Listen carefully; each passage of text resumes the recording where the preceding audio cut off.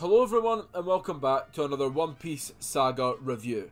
Now today is technically going to be part 2 of the Dressrosa saga, of course talking about the titular name of the saga, the Dressrosa arc. This arc is, let's just say, eventful, and I can't wait to get into this. It's going to be a really long video, so we need to get right into it, but just before that I'm going to ask if you could leave a like on the video, subscribe to the channel and hit that noti bell as well. And literally, let's get right into this video. The island to start with, the aesthetic. The island's really cool. It's a sick location, and it reminds me a lot of something like Rome, or an island country like Malta in Europe, for example.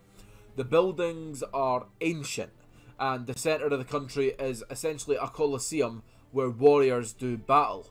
And just like Rome, which I previously just mentioned, however, what makes the whole thing so interesting is that everything about the way that the place operates is incredibly important to the plot, and you'll see what I mean as we get further into this. Now, I just want to make a statement right off the bat. Dressrosa has some of the best writing and, most importantly, the most brilliant payoffs to any plot points since the time skip. Now, I know it's not been that long, but since the events of, Marineford and stuff like that, this is the best that One Piece has been thus far. Just in terms of simply just from a writing standpoint. I think it's absolutely fantastic. Now, I'm going to explain exactly why right now. And buckle in, because this is going to be a bit of a long explanation. Let's start off with the toys. Dressrosa is introduced to us as a lively island where everybody lives with peace and they live distant from the spoils of war. They're dancers, they're partiers, and they have toys who they treat like humans, and they get along with them perfectly. But despite that, the toys and the humans aren't allowed to live together, and have to separate every day at night. Of course, when you're first introduced to the arc, you might think, oh, it's just one of the things, like, One Piece loves to do this, where it's like quirks, and there's always interesting different stuff to islands, but on this occasion, it is very, very different.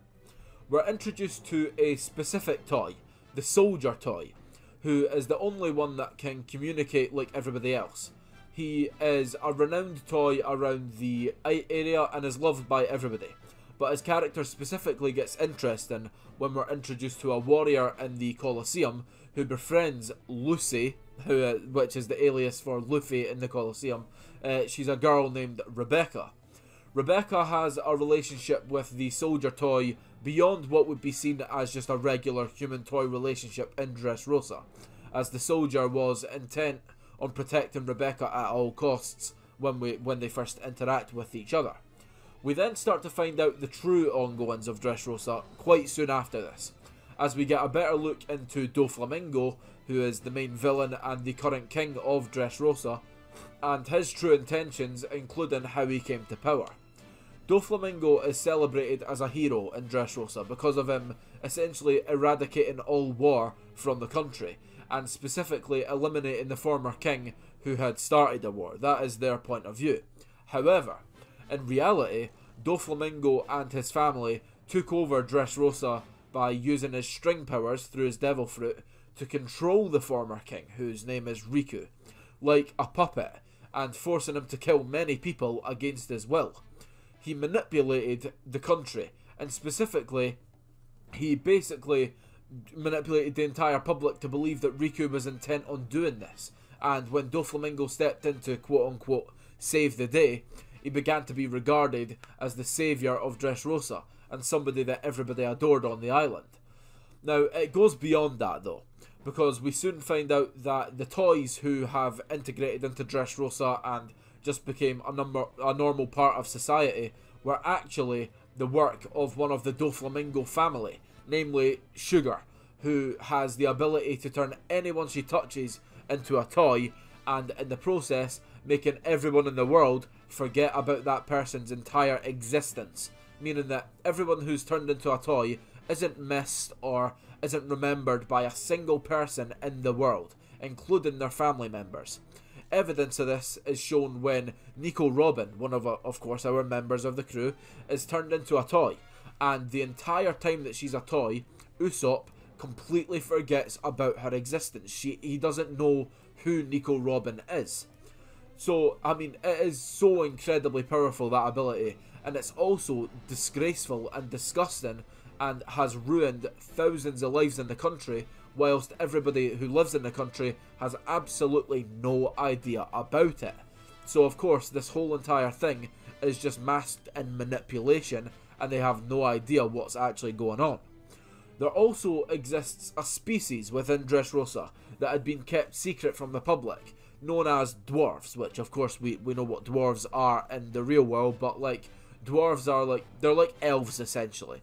And there's a clan called the Tontatas, which is essentially a tribe of dwarves, who were secretly being used as slaves to develop smiles, which are the artificial devil fruits that Caesar, Kaido and Doflamingo are all working together on. They were of course introduced in the last arc, Punk Hazard.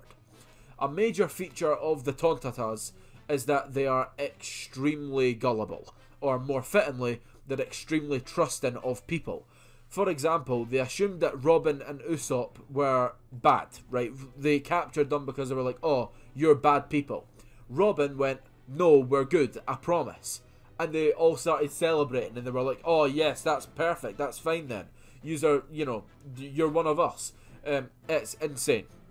They just trust anybody just by their word. This basically means that they're very easy to manipulate. And so Doflamingo, of course, did exactly that. He also wants the princess of the dwarves, whose name is Manshiri, because she has an ability that can also grant him far longer lifespan at the expense of her own.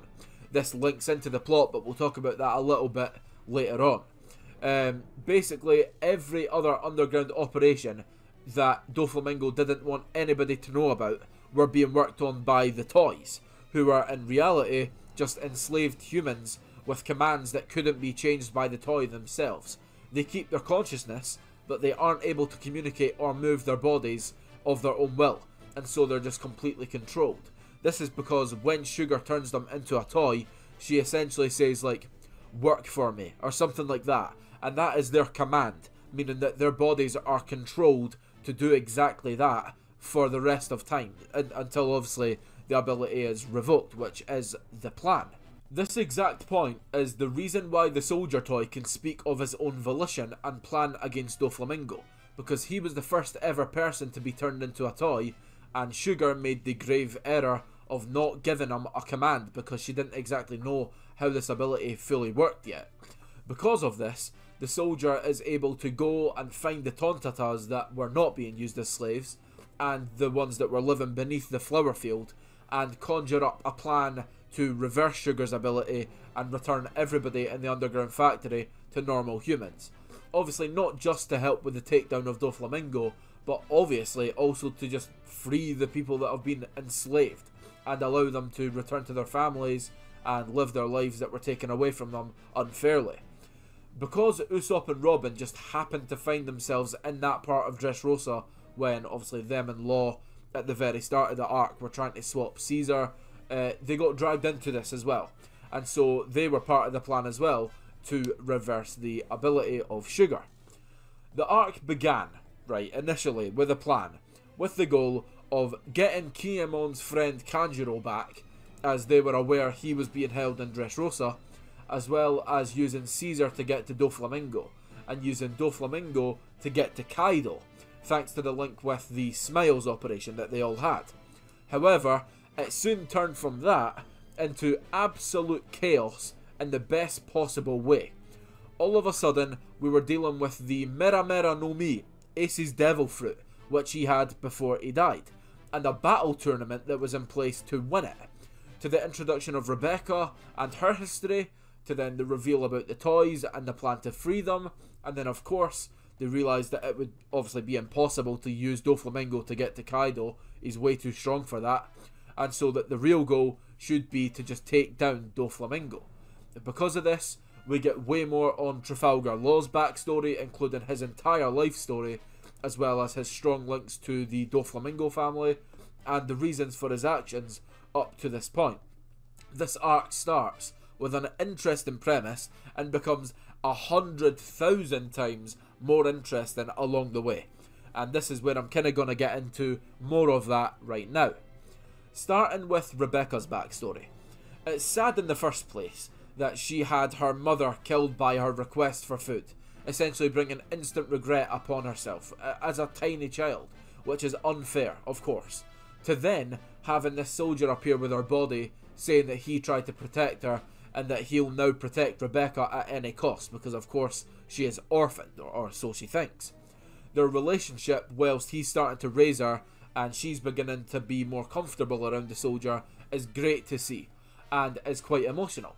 However, that doesn't even compare to the feeling surrounding it once you realise that the soldier was actually Rebecca's father all along, and because of the way that the toy rules work, explained earlier of course, she forgot that he ever existed, and he simply had to pretend to just be a soldier whilst being a great father to her the whole time, essentially in his own mind, without her ever understanding that. It was weird that they never mentioned the dad, and so it makes perfect sense once this is of course revealed. When Sugar's ability is finally revoked, thanks to quote-unquote God Usopp, as they dub him, scaring her, basically Usopp scared Sugar beyond consciousness. When that happens, it is the most satisfying feeling, seeing Rebecca just stop in her tracks and simply say, "I have a father," whilst her tears start to fall. It's incredible, and the fact that we started with this random soldier toy who could talk, who was showing Zoro and all of that around town, to him being Rebecca's dad, is incredible. Even more importantly than that though, it's revealed that the identity of her father is Kyros, a legendary warrior of the Colosseum who fought 1,000 times and never lost a fight. He has a statue in the Colosseum and is revered as a legend, but like a legend in terms like a myth. Whilst everybody, including Luffy and Rebecca, were questioning whether he ever really existed. That took place in the first 10 episodes of this arc, and it means that the entire story of Rebecca and her family was foreshadowed way before anybody could have realised it. Again, it's incredible. And Oda really truly shows his genius as a writer once again. I absolutely love this plot point, and it's funny that it's only just a small part of the wider picture of Dressrosa. Now, not too long after that, we get Law's backstory, which is quite simply just harrowing. Law grows up in a beautiful town called Flevance, where everything is pure white thanks to the unique material used to build everything, named amber lead, which could only be found in this town. The problem with this ore was that if it was dug up, and specifically touched, then the people who touched it would develop the amber lead disease, which slowly kills you, with no apparent cure. Like the bastards that they are though, the world government, alongside the higher-ups of Flevance, decided not to tell the residents about this, which caused the poisonous disease to spread like wildfire through the town, meaning that everybody in contact with it would die eventually. And with the effects of the disease being slow for the first few generations of the families who would have touched this, they were able to, have offspring and stuff like that, and that just meant that the newest generations had life expectancies of like 10 or even less than that. This left the residents of Flevance pretty much on the brink of death all at the same time, and what made matters worse was that everybody believed that the disease was contagious, and therefore the neighbouring nations were raiding Flevance and essentially killing the residents ruthlessly. Whilst the raid was taking place, Law stumbled upon a big group of children, which included his younger sister, as well as a nun who was trying to take care of them all, and she asked Law to go with them, but Law decided to go and see his parents first, and then go back to them. So he goes to see his parents, and as he goes to see them, he sees them being shot dead right in front of his eyes. He then returns to where the nun and the group of kids were, and they'd all dropped dead from the disease, including his younger sister, who was also now lying dead right in front of him. His entire family and his entire town wiped out, with nothing that he could do within one night.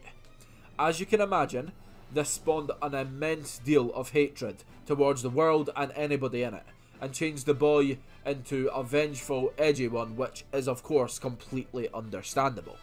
What changed this was in fact the movement of his hatred from everybody to one singular man, who happened to go by the name of Don Quixote doflamingo. This is because Corazon, Doflamingo's blood brother, who supposedly couldn't speak, was actually undercover as a marine, trying to stop Doflamingo from exacting more terror and evil on the world, and therefore was trying to stop him in any way possible. Law learns of Corazon's truth without him revealing that he was a marine, because Law hated the world government due to their involvement in the destruction of his hometown, and so Corazon knew he couldn't mention that. And Corazon tells Law that there may be a way to cure his amber-lead disease, which was due to kill him in a few months because he was around that age bracket. That way was to retrieve the Ope Ope no Mi devil fruit, which would allow Law to heal himself in any way, essentially do surgery on any part of his body within himself. It just happened that Doflamingo was also after the fruit, so that he could force somebody to grant him eternal life in exchange for their own, one of the ultimate abilities of this devil fruit. They went on the hunt for it, and Corazon finally managed to get the fruit and give it to Law, meaning that Doflamingo of course couldn't be granted eternal life. Unfortunately, Corazon was found out by Virgo, as well as eventually Doflamingo himself, and Doflamingo eventually shoots Corazon in multiple places, killing his own blood brother, whilst Corazon was able to let Law get away, sacrificing his life for the sake of Law. It's just a truly incredible story, and to be honest, there's not much more explanation needed than that description.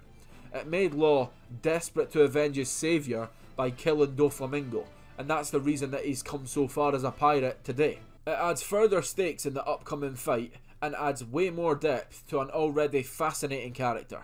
Not to mention, by the way, that D is a secret letter in Law's name, and that was revealed in this flashback, meaning that potentially he has more ties to Luffy than we previously knew, and it also gives a bit of context as to why Law wanted to save Luffy after the fight at Marineford. As I referred to with Law's backstory, the true and pure evil of Doflamingo is revealed along the way in this arc, and put it this way, he's worse than I ever could have imagined. To start, the Don Quixote family were one of the founding clans of the world government, meaning that Doflamingo is a descendant of them, making him, and the current generation of his family, celestial dragons, which meant that he just ended up growing up adopting the personality of a celestial dragon, which of course is the absolute worst type of people in this universe. He still somehow surpassed them in horrible levels though. Enslaving dwarves to produce fake devil fruits for the benefit of an evil emperor, yeah, that's pretty bad. Enslaving thousands of humans and forcing them to do unpaid work 24 hours a day, and having the existence of these people removed from everyone's mind, meaning that their own families have no idea who they are, yeah, that's also pretty bad. But here's the thing, Doflamingo's evil isn't explained from one or two actions, it's just shown to us through everything about the guy. His personality is rotten, he cares about absolutely nobody apart from himself, including his own crew, dubbed his family by the way, and his own blood family. He blamed his dad for trying to live a normal life, and therefore, when they were treated badly by the public, as people of course do not like celestial dragons, which is very understandable, he decided to kill his own father and take his father's head to the Navy headquarters. As a fucking child. He was born an evil bastard. For the minute he talked, he was evil, and every single day he's walked the planet, he's had evil intentions. That's why he manipulated the entire country of Dressrosa, and why for the last decade he's been ruining these people's lives without them even noticing it. He's just truly the definition of an awful bastard, which makes seeing Luffy and Law take him on one of the most satisfying moments in the show so far, and it just builds intrigue for the climax of this battle. Now, before I talk about that fight, I have to talk about a few smaller things that to me are still very significant in this arc. Or well, not just to me, to everybody. Treble is the worst character in One Piece, and that's my mind made up on that. He's worse than Spandam, and if you watch my Enies Lobby review, you know how much I hate that guy. His nay, in this fucking slobbery, annoying ass voice is probably the worst character quirk in the series. Even worse than Caesar's Shirororororo, which is also unbearable. The voice actor is dogshit, and I'm not afraid to say that. Sorry to my boy, Treble's voice actor, but sorry mate, your voice is so annoying. The character design is horrendous, and makes me want to turn my monitor off every single time I see him. And holy shit, is his ability disgusting as well. He basically has the mucus fruit, and I can't do it justice through words how much I find this grim. It is so fucking grim. He's a nasty bastard as well, who essentially added a bit of oil onto the fire that was Doflamingo's evil personality. He even brags about how Doflamingo is this ultimate evil, and he sounds really proud of that. He's a scumbag as well as the most unbearable character in One Piece, and I can't stand him. Genuinely. And now I feel a bit less passionate about this one, but I need to mention him as well, because to me, Pika is also pointless and very annoying. Thanks to essentially his voice, that is the entire reason why he's so annoying. Like the voice, as soon as I heard it, I was like, no, definitely not. Funny for 5 seconds maybe, now I'm just sick of it. It's so annoying and really, really dumb. His introduction also, to be fair, just feels like padding, and there's no need for any padding in this story, in this arc whatsoever, when the arc is over 100 chapters long. It just feels like if Pika didn't exist, nothing would have really changed in this arc at all. And that is extremely frustrating because, well, we don't need that. Like I just said, this arc's over 100 chapters long. It's long as it is. We could have probably cut out like 2 or 3 chapters worth if Pika just didn't exist. And that probably would have helped maybe the perception of this arc as a whole. Another thing is that there is so many people here. And it's mainly new characters, but also a couple of old ones, such as Jesus Burgess, who reappears, who is of course a member of the Blackbeard Pirates. Most importantly though, it would take me too long to name everybody, but pretty much everybody who fights in the Devil Fruit competition at the Colosseum eventually becomes a friend of Luffy and becomes incredibly grateful for essentially saving them, as they were part of the plan to help take down Doflamingo, but they were too weak to do it.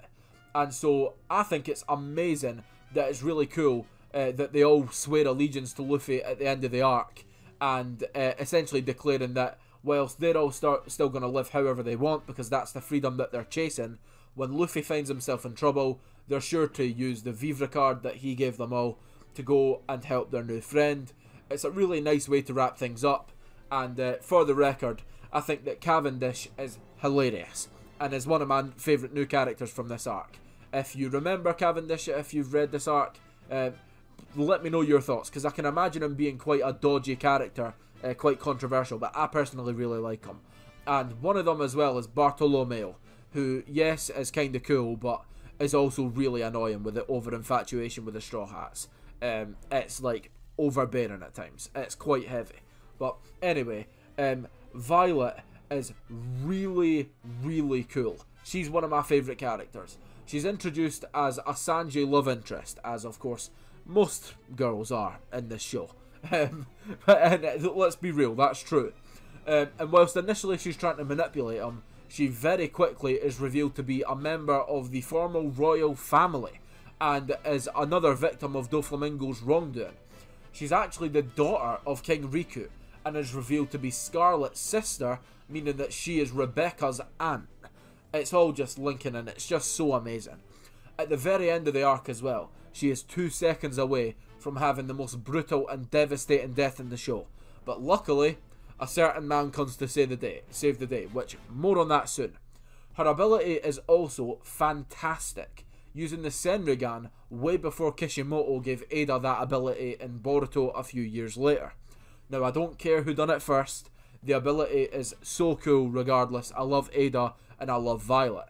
It's also heavily useful when she goes into an alliance with the Straw Hats, as they're of course trying to save Dressrosa. Now, I believe this is one of the first and also probably the last negative for this arc that I need to speak on, and that is that Usopp, for me, in the first half of this arc, is purely unbearable. Listen, I understand that part of his character is meant to be that he's shit scared of everything and anything.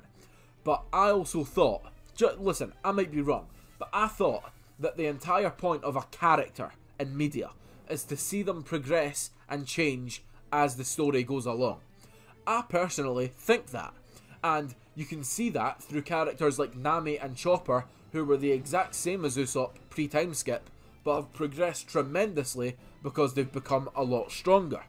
Usopp has one of the coolest and most diverse abilities in the series, despite just being a normal guy and no devil fruit and anything like that, and could be one of the strongest characters if he put his mind to it, but he's too busy being such a bitch half the time.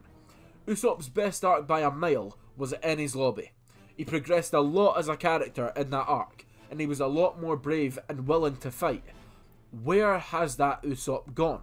Because me personally, I want him back, ASAP. Now, back to the positives. I love Luffy and Rebecca's relationship. He's almost like a hero figure for Rebecca by the end of the arc, and I absolutely love it. Luffy's a lot more nice to her than he is to most people, and you can definitely see that she genuinely appreciates everything that he's done for her. I just hope that we see her again, because overall, she's just a really great character. And another positive from a different kind of angle is the bird cage, Doflamingo's ability, which, in my opinion, it was a really good idea from a writing point of view. If Oda hadn't put that in, then the intensity simply wouldn't be there, or at least it wouldn't be there to the degree that it is right now during the arc. Knowing that they had barely any time to get to Doflamingo and then defeat him, and release the cage before it turned into an absolute bloodbath, just makes it so much more exciting. It's done perfectly, and it creates one of my favourite parts of the arc personally, which is essentially the counter-offensive part of the arc, when Zoro, Frankie and Bartolomeo fight alongside everyone to try and stop the cage. A major effort from hundreds of people, rallying the troops if you will, is enough for me to love something. I know it's simple, but to me it just feels so good. And now right onto the fight, because this is of course the most built up, the most intriguing part of the arc. Now, Doflamingo is strong, like really strong.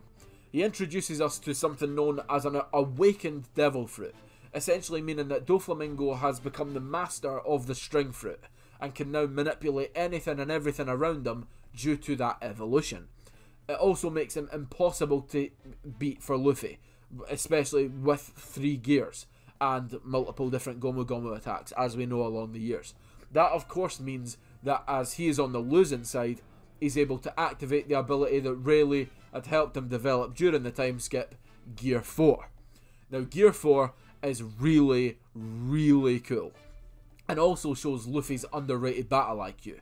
He's able to make a mixture of his devil fruit and his mastery of Haki to essentially create this incredible powerful gear that makes Luffy unbelievably fast, but also really powerful in any attack that lands.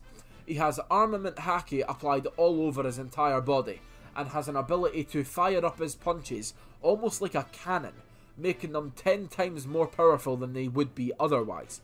Now, Doflamingo is still too strong for this version of Gear 4, and after the expiry of the ability, Luffy has to go 10 minutes without being able to move, because his body is restoring his Haki, because Gear 4 drains Luffy of all of his Haki. This leaves the entirety of Dressrosa in limbo, as it's been established by this point that Luffy is by far the strongest person on the island right now, in terms of somebody who can fight Doflamingo. Now Gats, who is the announcer of the Colosseum fights, way back at the very start of the arc, offers to carry Luffy on his back to give him time to regenerate his Haki, but the problem is that the birdcage is set to close 1 minute before Luffy wakes back up, and therefore everybody on the island would die, meaning that they physically had to push back the birdcage even just a tiny little bit so that they could essentially stall it and make sure that the very second that Luffy wakes up, he has to instantly swarm Doflamingo and try and defeat him. Now, it's worth noting that Doflamingo was heavily injured, just like Luffy, in their first altercation, meaning that Luffy essentially needed to land one big blow to win. But trust me, that is a lot harder than it sounds. He comes with a different plan the second time though, offering a different variation of Gear 4 known as the King Kong gun to take down Doflamingo for good and free the Dressrosa natives from the hell that they'd undergone for the last decade.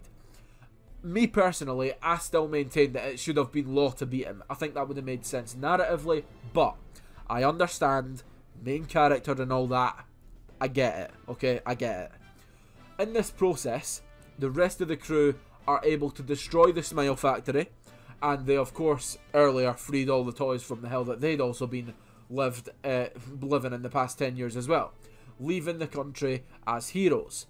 Now, the background of the royal family is really cool. In terms of the way to wrap this arc up, they were the royal family who actually did save Dressrosa from war like 800 years ago, before Doflamingo changed everybody's mind on the Riku family thanks to his manipulation.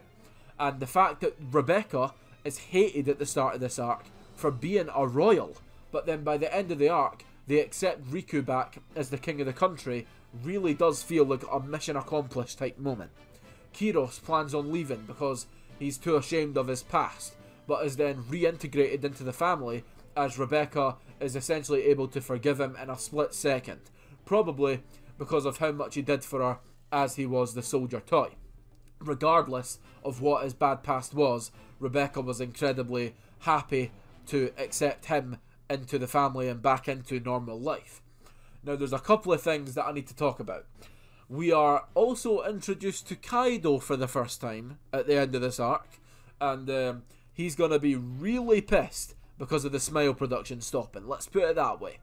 I am nearly done with Zoe, and I've learned just a bit more about this stuff as at the time of recording, and let's just say the next couple of arcs are going to be absolutely incredible. Now, I had to save the best and the most emotional part for last, and that is fucking Sabo, man. He's back. His backstory is incredible, and it makes perfect sense as to why he never tried to reconnect with both Ace and Luffy this whole time, which is something that I'd been wondering straight away as soon as we found out he was alive. It's like, bro, well, what have you been doing this whole time? The fact that the news of Ace's death was essentially the cure for Sabo's amnesia, and he remembered the bond that they had at that exact moment. For some reason that just set something off with me. It made me really emotional, and it really did hurt. But I was just so happy at the same time to see him back. In my opinion, Oda couldn't have done this any better, because having the Mera Mera fruit teased, thinking that Luffy was potentially going to take it, but then seeing Sabo appear really did make it all feel so warm, and just right, if you know what I mean. Sabo can carry on Ace's will and do justice to Ace's great legacy as the Fire Fist, whilst now also being there to protect his little brother Luffy. I couldn't have asked for anything better, and I thought that seeing him say the exact same line that Ace said to the Straw Hats at Alabasta right at the end of the arc was absolute perfection.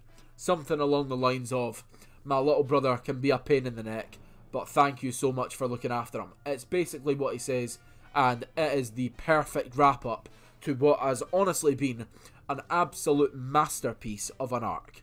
So to wrap up the video, Kanjuro was saved, Smile Factory was destroyed, which is essentially what we came to Dressrosa for. Doflamingo's arrested, the Straw Hats have 6 new allegiances, and the Law One has remained intact. Dressrosa is saved, their old king is reinstated, Kiros and Rebecca are able to live as father and daughter again, Luffy has Gear 4, and Sabo is back. An incredible arc that doesn't get enough praise in my eyes, Pika and Trable aside, and maybe Senor Pink as well, who I didn't talk about in this video because I just don't find them that interesting, to be honest. Apart from those 3, this arc is near perfect. I would rank the post-time skip sagas so far, the first 2. Number 1 would be Dressrosa, and number 2 would be Fishman Island. And the arc ranking within this saga, it would be number 1 Dressrosa and number 2 Punk Hazard. I think both of them are extremely clear. I think Dressrosa is potentially a top 3 arc in One Piece. I'll need to see how that kind of changes by the end of the story, and how much this arc kind of settles in my mind, but right now I believe this is genuinely one of the best arcs that Oda has ever created, and I think it is pretty much special from front to back. Thank you so much for watching this entire video. I've been recording for 37 minutes, the video will probably end up being somewhere from 33 to 34, so if you watch the whole way, you have no idea how much I appreciate you. Thank you so much. I'm going to leave a couple of One Piece videos on the screen if you would like to continue watching, which will include my playlist to watch all the saga reviews if you would like to check out my thoughts on the arcs previous, as well as a tier list which has not done well at all on YouTube, but I was hoping it would, but it is what it is. I have a pre-time skip arc tier list there if you want to watch that. That is 35 minutes more of content. Again, I'm going to ask if you could leave a like on the video if you enjoyed it, as well as subscribing and hitting the noti bell. It would mean the world to me. Thank you so much for watching this incredibly long video, and goodbye.